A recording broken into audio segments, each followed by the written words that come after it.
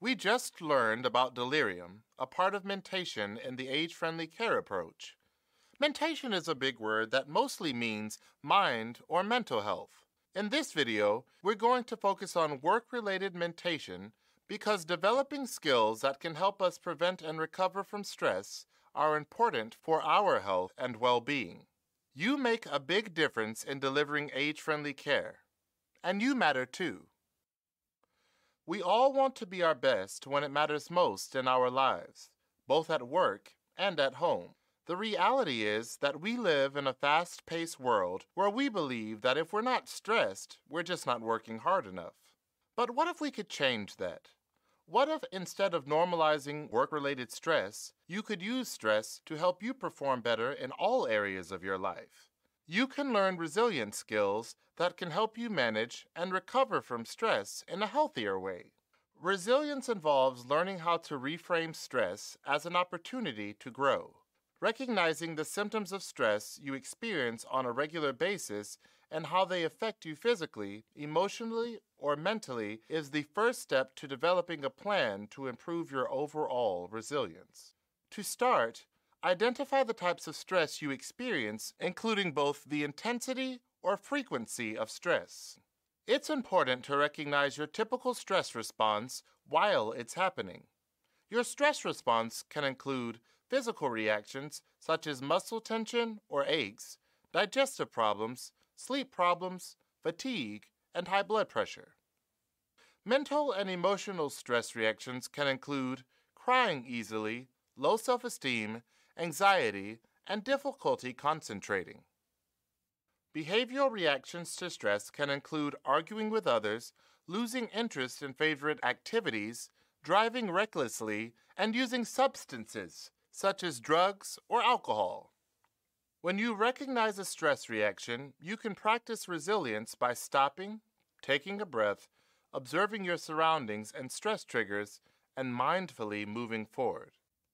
Mindfulness means maintaining awareness of your thoughts, feelings, body sensations, and surrounding environments through a gentle, nurturing, and non-judgmental lens.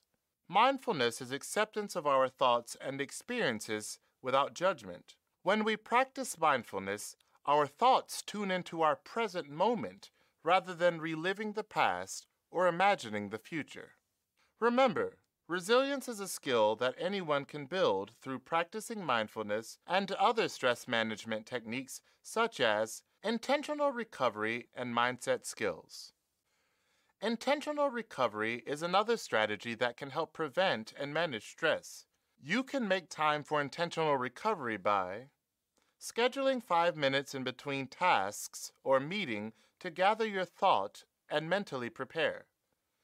Using physical activity, like going for a walk, to recover or renew your emotional state. Writing down 5 things that you are grateful for at the end of each day. Closing your eyes and taking a deep breath before you walk into a stressful situation. Listening to your favorite song to improve your mood. Your mindset is a set of beliefs that shape how you make sense of the world and yourself. Your mindset influences how you think, feel, and behave, and you have the power to change and improve your mindset. You can practice mindset skills to improve stress management by labeling your typical response to stressors and pushing yourself to think of different ways to interpret these stressors. Using visualization to focus on more positive ways to respond to and interpret stress.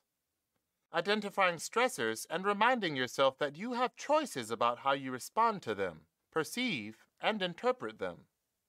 Training your inner voice to be more positive and supportive when it comes to managing stress. Remember that saying, "I can handle this," is a powerful statement that can help you respond to stress in a more positive way. Developing resilience takes time and practice. Acquiring resilience is a gift you can give yourself to support your health and well-being during stressful situations and events. Remember our motto, "What is good for the resident is also good for daily caregivers." Residents are unlikely to get high-quality care if the person caring for them, you, their daily caregiver, is stressed, burdened, and feeling frustrated throughout the day. It's important to find ways to prevent and recover from stress to maintain your own health and well being.